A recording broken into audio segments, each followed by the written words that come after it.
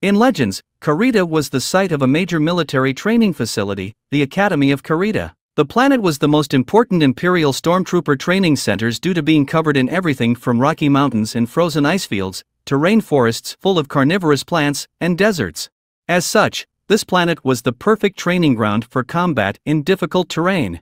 The planet was destroyed in 11 ABY by Jedi Kyp Durron, under the influence of the spirit of Sith Lord Exar Kun, using the Sun Crusher. If you liked this video, follow for more daily Star Wars facts.